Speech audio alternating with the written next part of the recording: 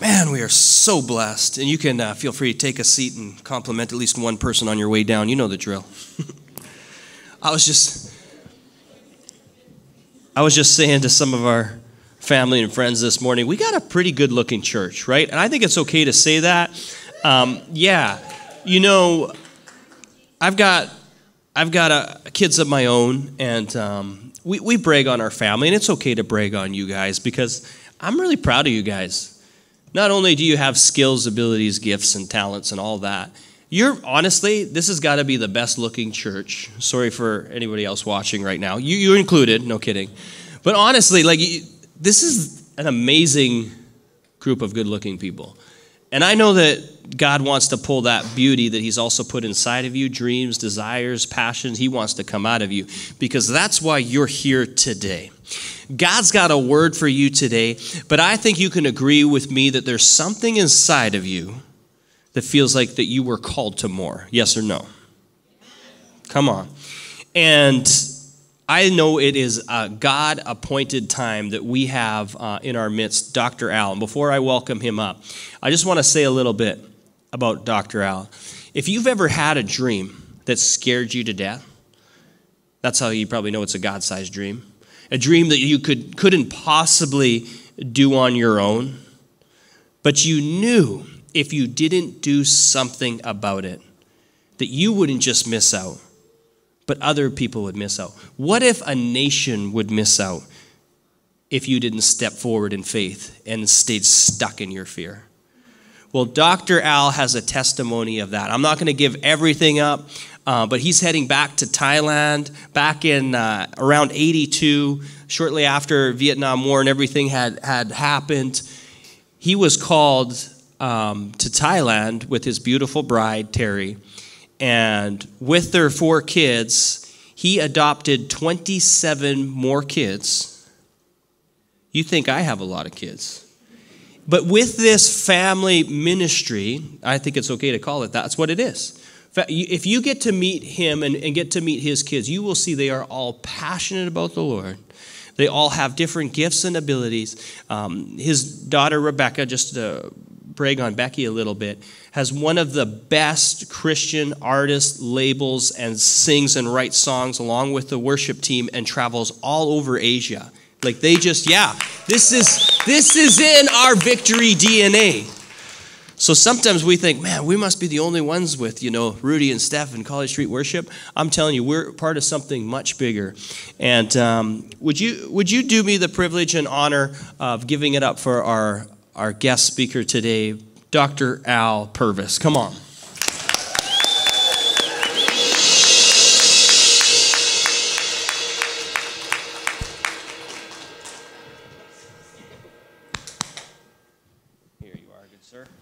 Thank you. Right on. So I know, Dr. Al, there's more stuff we'll get into here when it comes to the big dream, and what a lot of people don't see sometimes is the sacrifice behind it. Mm-hmm. We say sometimes we're too busy. For those of you that are on social media, only about 10% of you, right? But that are on social media, that we tend to compare other people's highlight reels, right, to our behind the scenes. What you don't see is the success because of what happens behind the scenes, because of the dedication behind the scenes, because of sacrifice behind the scenes. But before we jump into all that, Dr. Al, the first question I had for you is, could you tell us a little bit about your story of how you came to become a missionary and plant churches all throughout Asia? Yeah, well, exciting story, and it does bounce off of that time of the end of the Vietnam War.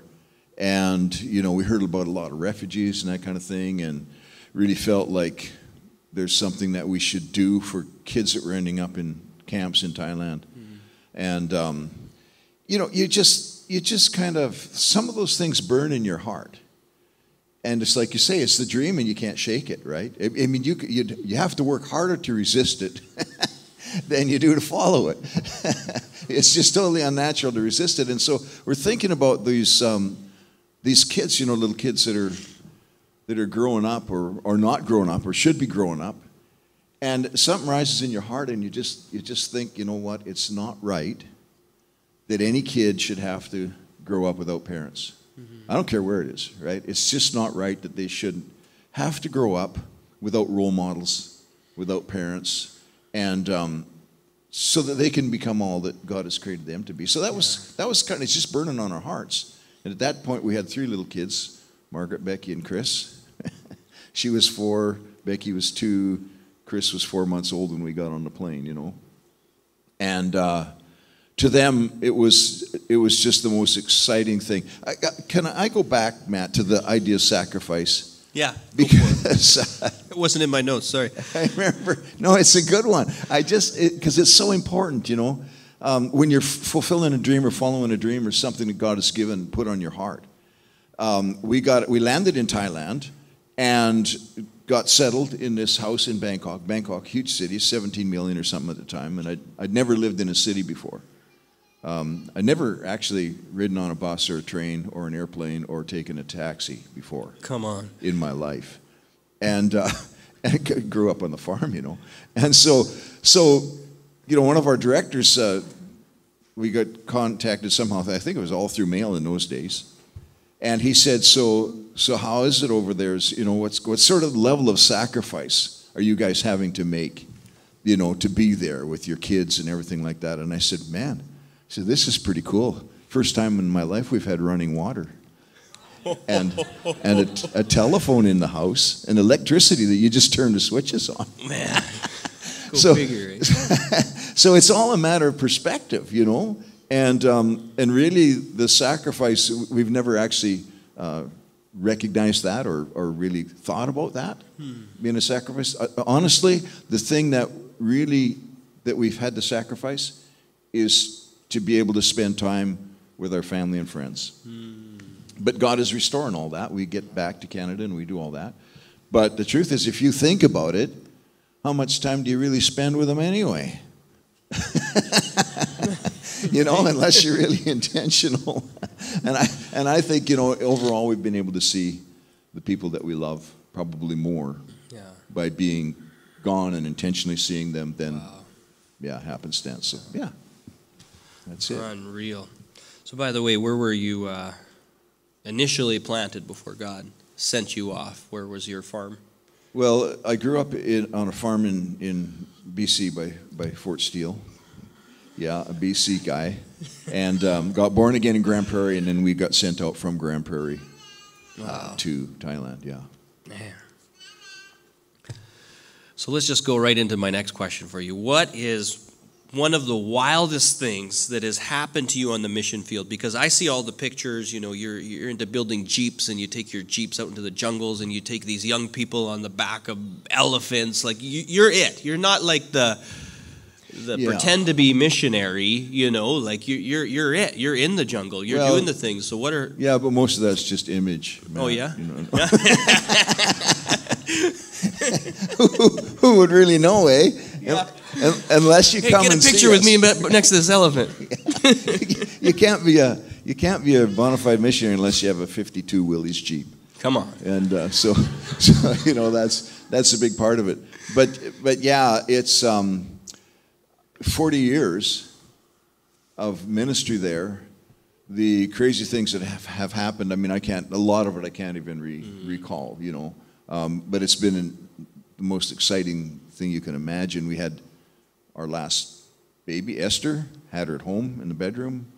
That's exciting, a little bit nerve-wracking. And, you know, we landed in Lahore, Pakistan the day that those riots broke out because of the Muslim cartoon bomb in the head, that kind of stuff, and landed in the airport, hadn't seen the news, SWAT teams running everywhere, and spent our week there sneaking down alleyways and preaching in the conference until the riots got too heavy, and then we'd have to go and lock ourselves in a room somewhere, you know, hide out. And so there's been a lot of that stuff and physical stuff.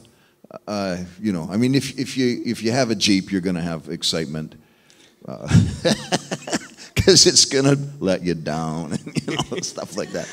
And so that's always exciting. But I think, you know, the biggest excitement, the real thrill of all thrills in it, I think it is for everybody, is the miracles that God does. Yeah. When you see people's lives being touched, and Yeah, just not only healed of their diseases, but established in the perfect, prosperous call of God on their lives.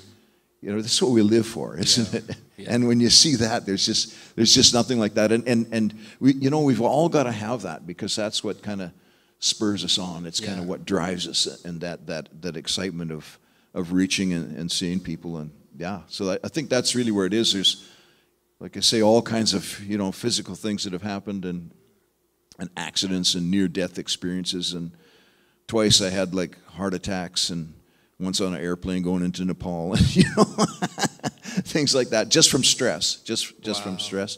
And so there's a lot of that kind of stuff. But really, the real excitement that drives us on is the things that God is doing. Yeah, it's amazing to have God use you. You know, I mean, we come from the bush, living in a cabin up in Grand Prairie, and to see that the God who created all things was interested enough to use us, you know, put us to work. So that's really cool, the best of all. And it's quite something. I would encourage all of you to take a trip to Thailand and visit Dr. Al and the team up there. You also have a Bible college there as well. We'll get into that a little more. But the creativity, the ingenuity, they built their own coffee shop. Like Starbucks, you got nothing on your guys' coffee shop. You know, what do you call it, Hebrews or? No, not quite. Good one, though. We do actually have the Hebrews. What do they call those things ladies put on to cook? Oh, yeah. Yeah. Aprons? Aprons, yeah. We have Hebrews aprons. They're Jehovah Java. I can help you out. We could do a couple. Anyway, but yeah, tell us a little bit more about that. I like that you talk about the transformation, or people discovering their calling and their purpose. Would it be fair to say that, like, there's a lot of young people, a lot of friends that I've had that we've sent out your way because of the fruit, because we know they're not just going to go to some school, some Bible college. They're going to get used for the kingdom. And I love your heart especially for using young people. I love your heart for taking people where they see lack in their life, and you show them a God that is limitless, and you challenge them. So could you speak a little bit to that, about the conflict that we might face in here or in here, but then when faced with it, when we have Christ, how that changes our calling? Right. Could you speak to that a little bit? Sure.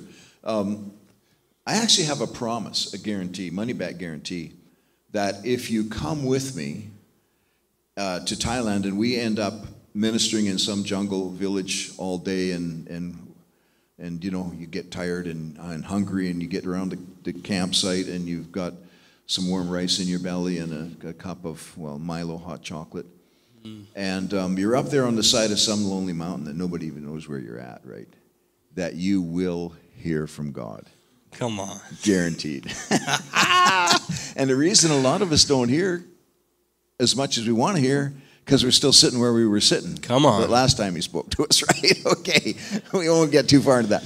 But this deal, what you're talking about, Matt, that you see there, is our willingness, or our absolute passion to invest in the next generations and the young generation. And so Terry and I actually live in the Bible college with the students, and on the bottom floor, and Matt and Becky live on the third floor, and you know, Bible college in between and students above that.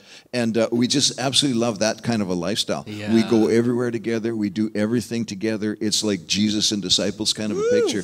And that's really the thing, because what comes, you know, the key to succeeding as a young person, well, Paul said it. He said, be not slothful, don't be lazy, right? But be followers of those who through faith and patience inherit the promises. And is that Hebrews 6:12? Something like that. 12:6, 6:12.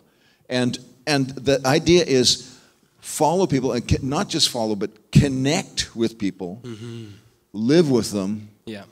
People who are doing what you want to do, the kind of thing that you want to do. Yeah. Right? Because that's what mentoring is all about. Yeah. Jesus said, follow me. Yes. Yeah. Right?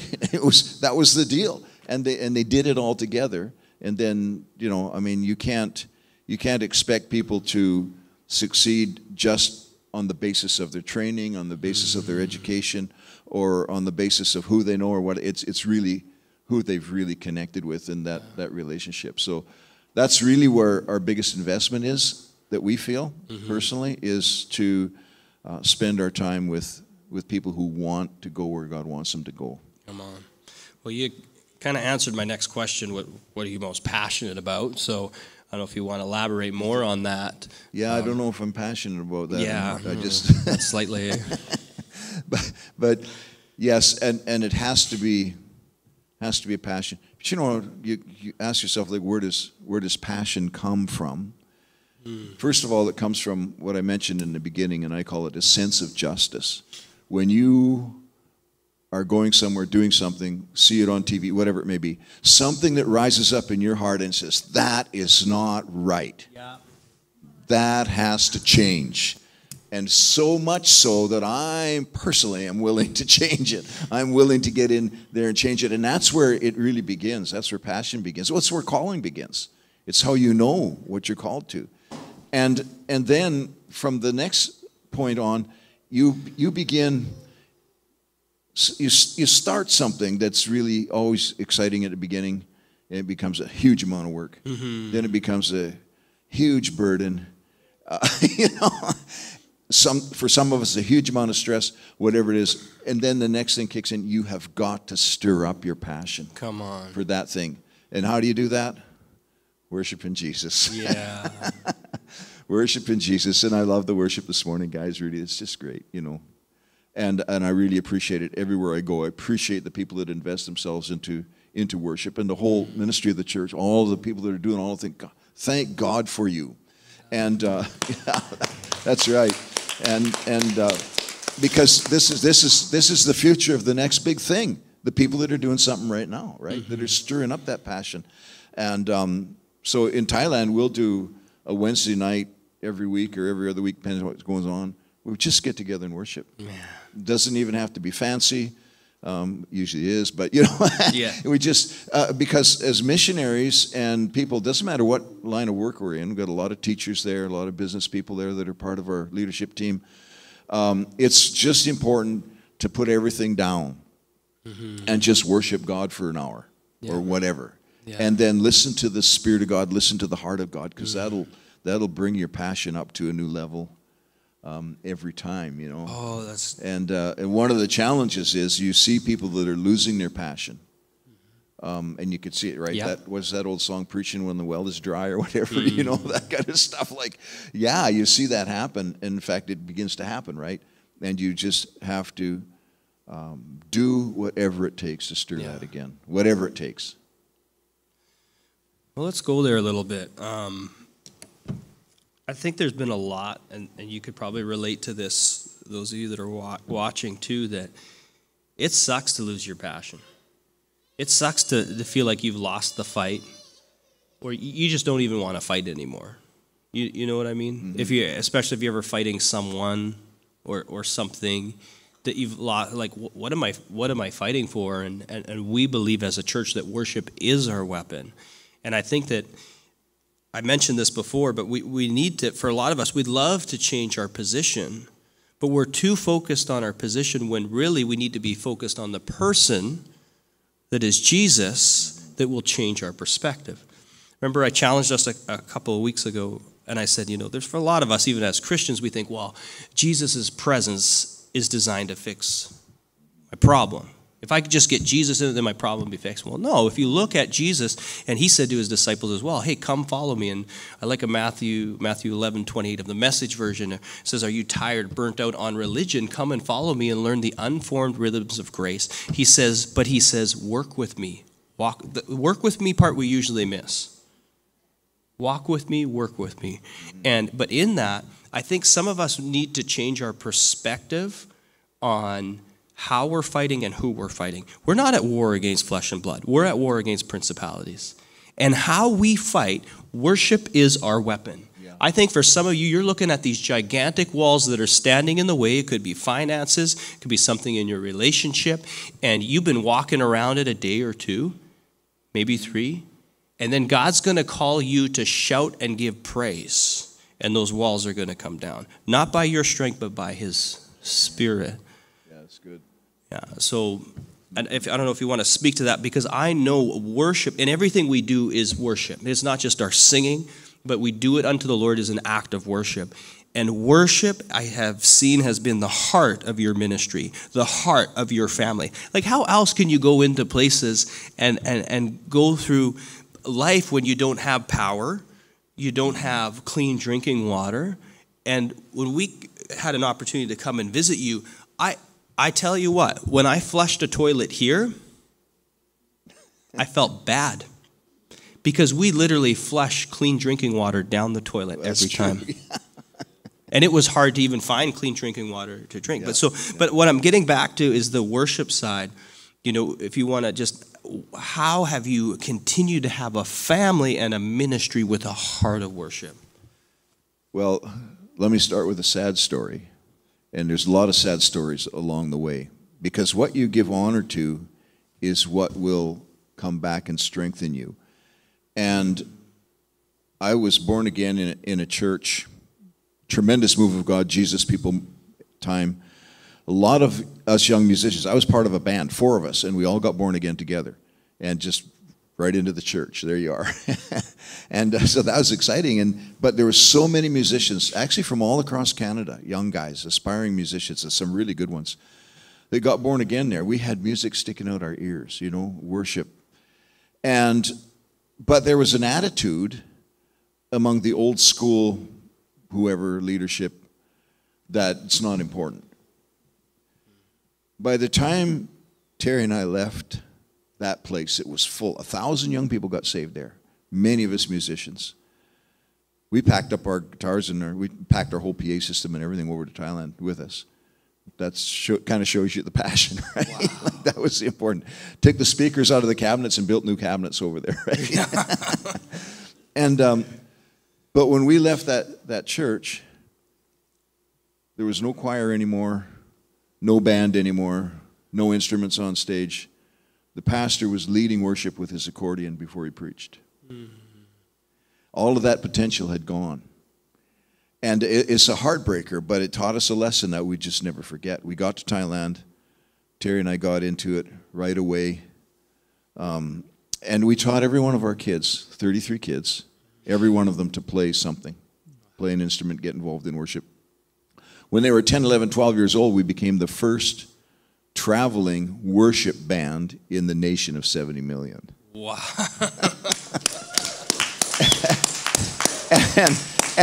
And you know, it was, I would lead with my Telecaster on the front of the stage, and we had guys playing the congas and the bongos and the drums, and we had a little keyboard that we'd rustled up somewhere.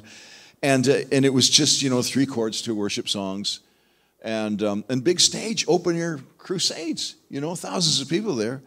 And basically, you know, if we're in the key of C and I'm standing straight up, it's C. If I lean forward, you go to F. If I lean backwards, you go to G7.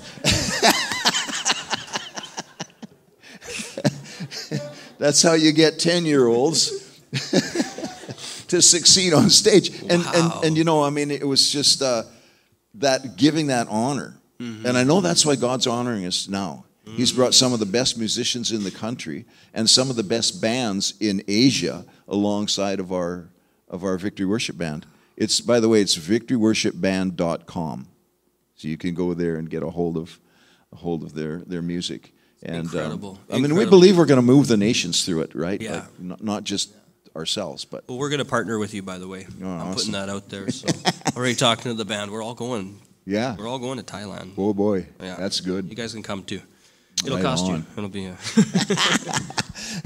Those, yeah, we're not on a cruise ship, right? We're on are a those battleship. application forms you have there? Yeah, right here. Okay, Yeah. just sign. Cat. Kidding. So what would you say to a person who is struggling to find their calling? You know, someone that, we get a lot of this, you know, even the word calling gets thrown around a lot.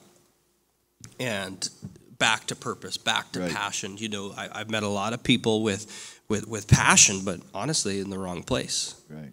Or they think that they have to go in order to find their calling. Right. So how would you encourage somebody in this season that they're in to find that? How do they find that calling? Well, everybody just looks straight ahead. I tell my kids, we got 33 kids, right, and I need their attention. I said, look at my nose. Everybody looking at my nose? You ready? Yeah. Okay, here it comes. Follow me. Somebody has to say, follow me to you, That's to good. me. Right? So that we do follow somebody who through faith and patience inherit the promises.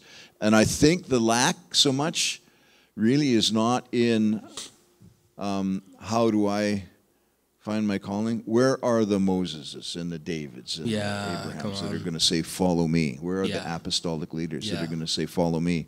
And you talk about sacrifice, I think that's the biggest one. The 9 to 5 attitude in ministry is what's leaving so many people out. Just saying, Canada. And you know, and I don't want to be hard on people, but I tell you what, honestly, it's as plain as a nose on my face that the success that we've had across the nations of Asia is because we've been willing to live and go with the people that we've trained. Come on. You know, when we had a student come from Pakistan, we weren't expecting it. And God says, this is your 11th talent. You remember the guy that had 10 talents and the other guy that didn't keep his or didn't invest his? And Jesus told him, he says, give it to that other guy that has 10. And everybody went, oh, that's not fair. It's not fair. What God has done for us is not fair. And so we got a guy from Pakistan. You come and study with us and learn with us, and we'll teach you all about everything that we know, and we'll invest everything we can in you, and we will go back to Pakistan with you. Yeah. Well, now we've got 28 Victory Churches in Pakistan, something like that. You know, it's like, that's all it takes. It's not hard. You just need to go. You just need to be that level of commitment. So that's really the secret to finding your calling. It's not just about you, because your calling is to serve others. Yes, come on. Right? And so if you don't connect that calling to where you're going to serve, it's never going to happen. Well, even Jesus said, right, I no longer call you servants, I call you friends. But a lot of us just want to jump ship to the next one. We don't stop ever becoming servant leaders. Yeah. Jesus himself at the very end got down on his hands and knees and washed his disciples' feet. That's right, yeah. Right? He showed us how to, you want to lead, you need to be a servant. Right. You know, that doesn't go away. You don't just go up the ladder and now we're just friends, you know, and then I don't serve anyone anymore. No, he said, you want to be a great leader, you got to learn to be a great servant unto all. And I would agree with you 100%. Like, don't ever ask someone else to do something that I'm not willing to do myself. That's right, yeah. And I'd rather do it with you, to be honest, because why should you get all the fun? Yeah, that's exactly it, yeah. So these same guys came from Pakistan, two young men, landed in Thailand, came to the Bible school, went to the front office, said, we're looking for the, for the dean of the Bible school or the leader or whatever. And the girl said, oh, he's around back. They went around to the back of the building. When they looked and they couldn't find anybody, they came back into the office and they said, there's only a couple guys down there inside the sewer digging stuff out. And they said, that's him? Yeah. I love it. They had to come back again, right? Yeah. It's pretty cool. So, yeah, it's that attitude. Awesome. This is good stuff. Are you guys getting it? You liking this? This is really good, eh? There's a challenge coming your way. Just wait for it. But before we get into the challenge, what can we do to celebrate you as you're our family? And I am really stinking proud and honored to be a part of this family, to have that you would invite me into your home, not just in Alberta, but in your home in Thailand, to sit and eat with you guys. And the discussions that have happened around the table and serve with the students is we don't do enough to celebrate our family. So how can we as a church celebrate and lift you up in prayer? That's a really good question, Matt, because it's so important. Doesn't matter where you are, that this family really pulls together, and we need to intentionally know how to do that, definitely. And of course, the coming and visiting with us is a big thing, because we've had guys, and honestly, we've had pastors who are so burnt out, they're just done, and come to visit us in Thailand and had their whole lives refired, and so to me, that's just so exciting. And I get refired when I come here. I mean, this is absolutely awesome. You know what you got here, guys? I mean, this is just tremendous, isn't it? And I think that's the thing, is we get to rub shoulders and celebrate together the amazing things that God is doing. And I think that's what we have to do for each other more than anything else. How can I look at the church in Chilliwack and say, no, what can I do to encourage you? Well, yeah, okay, keep you in mind, keep you in prayer, and all of those kind of things, but really keep you in mind when there's somebody that I meet from Chilliwack, right? Or whatever it may be, right? That we become the advocates for each other.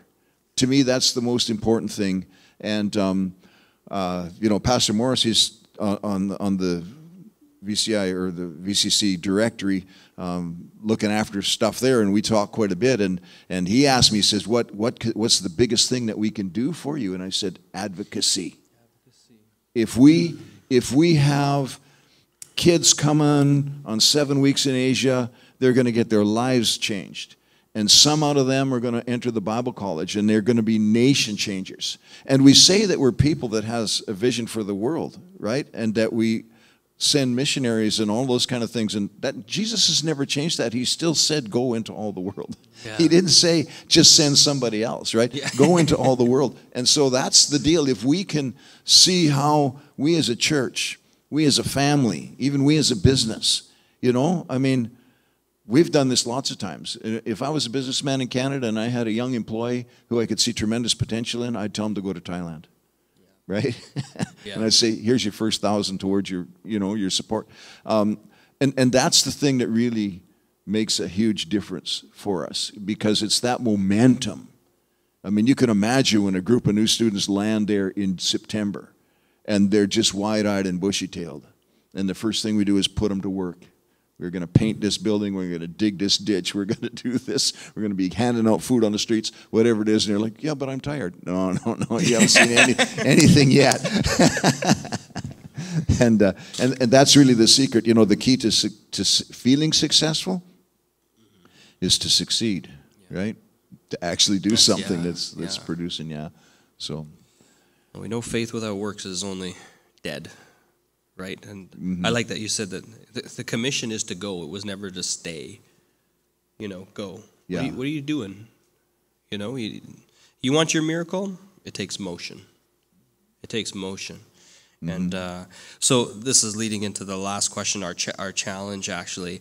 Could you just share with us a little bit about 40 weeks in Asia or the Bible College, and then we have a video that we can play, right. But. Okay, yeah, the video will give you some good visuals and pictures, but it's 7 weeks in Asia, July and August, every summer, except this summer and the last summer, because we got kind of messed up on that. But it's 7 segments for young people, and we'll usually have a group of 10. If there's too many, we'll split it into 2 groups of 10, so that they can really have some qualified hands-on time. And we have young people from all over Canada come, and we take their devices away, and we go and do things. Let me just mention, there was a young girl, quite messed up. Life is messy, and she came from Cold Lake, Alberta. Beautiful young lady, and just thought she knew Jesus, right? But they really get a hold of Christ, because we begin to see things that you've never seen before. You walk across the border into Cambodia, and there's the AIDS clinic that is nothing but a room with rubber mattresses. And the toilet is outside, and there's no door on it, and it faces the street. And you don't get food unless some relative brings you food. Well, you go in there, and these broken people. Well, as a young person, it'll really just, and it blows them away. This young girl, we were farther into Cambodia, and a place where we were planting a church, and it was her turn to preach. Just amazing. I get so excited when I tell these stories. Just bear with me. This army general who's got no legs, because Cambodia is full of landmines, right? He's got no legs. He's in a wheelchair, but he's still an army general, and he's got his whole entourage of soldiers with him come into this meeting. And he gets born again. And he starts a church on the military base because this young girl preached. Wow. Well, is that life-changing or what? You just never walk away from that. You never forget that. She's got 2 kids now, and last time I was up there, she's, Pastor Al, I got to get back there. Wow. And so that's really really how it works. And then when you get into the Bible college, basically you come on 7 weeks in Asia, and that's your commitment. But then we take your passport and your return ticket away, and put you in Bible college. Wow, yeah, And then phone your family later. And no, actually, but we do put a lot of what would you call it? Invitation energy into them, because we know that there's so much potential. And then the Bible college is 2 years or 4 years, and then this commitment to. And it's full-on worship program, full-on media program. We've been doing TV for 20 years or whatever. Full-on, kids program. We've got 80 kids in our schools right there on home base, and kids all up and down the street. Coffee shop program, all of that kind of stuff. And then my program, the one that I run, is actually how to do bricklaying and electrical and plumbing and all that kind of stuff. Because we've got Bible schools now all across Asia. And these guys have been able to weld their own bunk beds together and put the roofs on their buildings and all that kind of stuff. It's absolutely exciting. So we just learn to do that all together, and we do it all together. Man. And it is absolutely life-changing, guaranteed. Money back. Awesome. So, and I understand you're looking for 10. 10 right now, yeah. We've got 4 going with us, so I need 6 more hands. Yeah. And, young people to join the Bible college. Basically what happens is if you come from here, then you become kind of the core of the English group, the English medium of the Bible college. And the idea is we're doing this for the nations of Asia. So the guys from Burma can come, the guys from Cambodia can come, and you will help them learn English, become fluent in English in 1 year. In fact, they will be your roommates and your homework mates and everything else. And then that way, if you leave from here, you land in Bangkok, you're a missionary the first day. Like, that's it. We are here to serve others and help these other guys. And that's why 10 nations with churches, 100 and some churches across Asia now. Yeah. So with great risk comes great reward. Let's can we see the video? Yeah, let's see that video now. We are not locked down kind of people, and I need 10 young men and women to deploy with me to the front lines of the Great Commission in Southeast Asia. Boots on the ground, September 1st. The best decisions are the ones that are made in response to what's tugging at your heart. Nothing amazing will ever happen in your life unless you pull the trigger. I don't think there's ever been one that said, man, I regretted that. If you have what it takes, so do we. Only room for 10. Come on, we'll make whatever sacrifices, whatever diligence, commitment we need to make, because God has called us to the ends of the earth. Jesus didn't say get ready to go. He said go into all the world and make disciples of all nations. Your plans for me will stand, unshakable and true. My days are in your hands, my future rests secure. I've heard all of the reasons why you can't do it. Just put a lid on it. I won't give up, I won't give in. This mountain will move, but I'm still fighting. I won't let go of every word that you say. I won't give up, I won't give in. This mountain will move, but I'm still fighting. I won't let go of every word that you say. And do I have a deal for you? $800 a month. You can't even live at home for that. Covers all your tuition, traveling around in the country, room, board, food, everything. All covered. You won't find anywhere, including short-term missions, that you can go for $800 a month. You can go to our website, victoryasia.com. All the details are there under Bible College. You can find the application form. And you know what? You get to earn a degree while you're out on the front lines of the Great Commission, winning the world for Jesus. You formed my life and gave me your name because of love.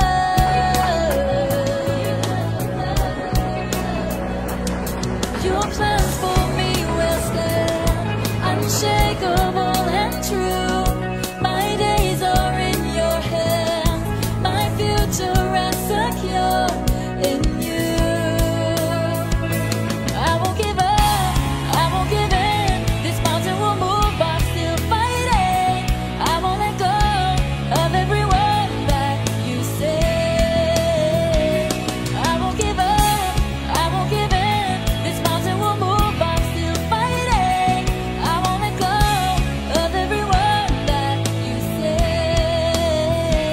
And you can be part of the Rockiness worship group in the Eastern world.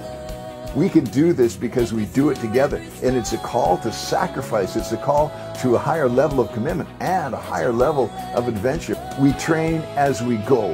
And you don't even need a coupon for the $800 special. Everybody gets the deal because we are coming out of this COVID era ready to kick butt. Where do you want to end up? This is the on-ramp. You can exit normal life here.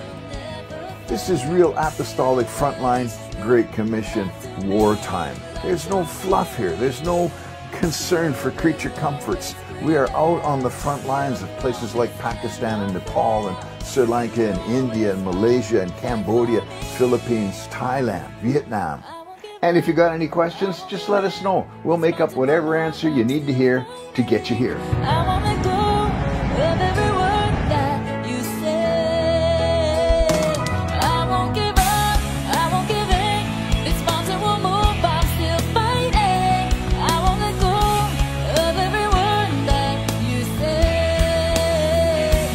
No fear remains, your love echoes through every storm. And you won't let go. No, you won't let go. No, you won't let I only need 10 people to see this video, but it has to be the right 10. So if there's any young man or woman that you know that might need this life-changing opportunity, please go ahead and share it with them.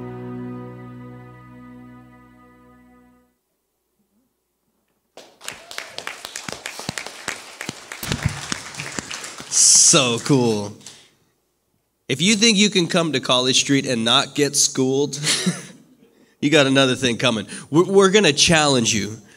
The victory movement is all about challenging you, bringing the best out of you. You know, our vision is to reach, teach, and mobilize. And we don't just talk about it, we do it. Thank you so much, Pastor Al. You know, we know that you had mentioned this about being born again and how everything changed. You were already rocking out. You were in a band. You had all this stuff, and there was sacrifice. There was giving up. But when you have that relationship with Jesus, I'm not talking about religion, the relationship with Jesus, things just get messed up, turned around, upside down. But I'm telling you, it is a life of freedom. It is a life of adventure. It is a life of calling. But you will not discover your calling unless you have Christ. You won't make, he's the one that will take what looks like a mess right now and make it a masterpiece. But you need the Spirit of God in you. And I want to challenge you, if you're here today and you've been doing it your way, and you've tried, and you know something in what Pastor Al spoke today and shared with you, or what you see, everything rises and falls on relationship. Our relationship with God and our relationship with one another. Jesus himself was challenged as a teacher of the law. When the religious leaders came up to him and said, "Teacher, out of all the laws, what's the most important?" And you see, they had what was called the 10 Commandments. They had 10 laws that were given to them. But you know, as human beings, we tend to make it difficult at times for people, for ourselves and for others. And we tend to misdiagnose. And when we misdiagnose, we mistreat. And that's what I mean about the religion sign. You know, Paul talks about true religion is taking care of the orphans and the widows. That's the religion. That's true religion. But man-made religion, Jesus said, you know what? Out of all those laws, you took the 10 and made 613 out of, everything hangs off this. Love the Lord your God with all your heart, with all your mind and soul, and love your neighbor as yourself. Love God, love others. But you might be thinking, well, Pastor, you have no idea. I can't love a person that has done this or didn't do that. I know you can't, but God can. Because 1 John 4 says that God is love. And we've all been to weddings and they share 1 Corinthians 13. Oh, love is this, love is that. But if you have not love, you have nothing. Jesus said himself, you look to the scriptures for salvation, but it's the very scriptures that point to me. It's always pointing to Jesus. So without that relationship, without the God of love in you, how can you give what you do not have to give? But God the Father loved you so much, it says that he sent his one and only Son. He sent his Son Jesus to this earth. That whoever would believe in him would not perish but have everlasting life.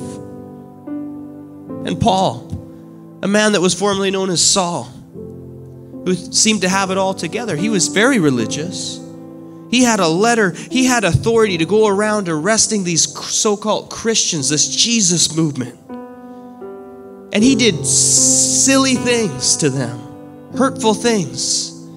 He watched some be stoned to death, put in prison, but he had an encounter with Jesus that changed his life upside down.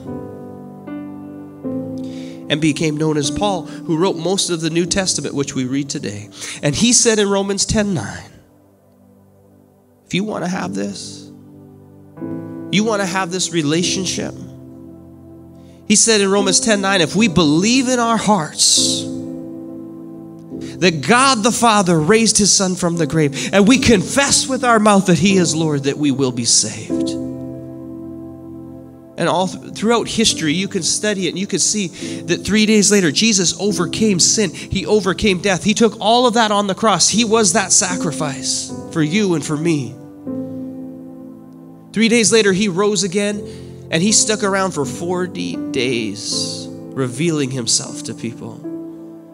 And you know what? The greatest evidence of all were the people that he said, come and follow me. The people that he chose, the misfits, the people that didn't make the cut, the not so bright, the people that took advantage of people with money, that were tax collectors. He chose them to follow him. And they were messed up and they made mistakes right up to the cross, where most of them fled from when Jesus was crucified. But when he came back and he revealed himself to them, they would not deny to the point of death the resurrected Christ. That's how Jesus can take someone like us that feels like a coward and make us more than a conqueror. That can take someone like us that feels like the victim right now and become victorious. So I'm going to ask, if you're in the house, if you're watching online, would you just stand to your feet right now? I'm going to lead you through a prayer. And maybe you prayed a prayer like this once before. But let's be honest, like me, there was a time where you were doing it your way. There was a time when you were comfortable. There was a time when you thought you knew what was best. And now the thought of leaving and giving up your comfort scares you to death. But you know that you were called for more than this. And it's time to turn from doing it your way and turn to him and make him Lord over your life. Come back to him. So could we just pray this prayer all together right now? And if you've never prayed this prayer, would you do so with your whole heart? Just repeat after me. Say, dear Jesus,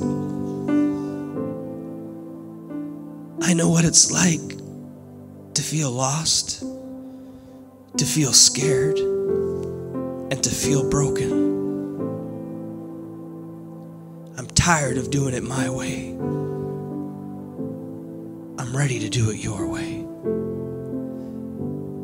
Let me hear you say, dear Jesus, I believe that you came and you died for me. And say, I believe that you rose from the grave. Would you come into my heart? Would you be Lord over my life?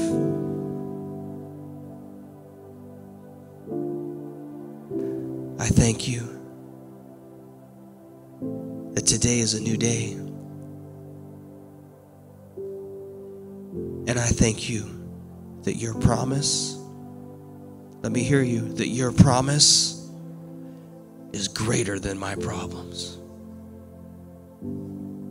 I walk with you in Jesus' name.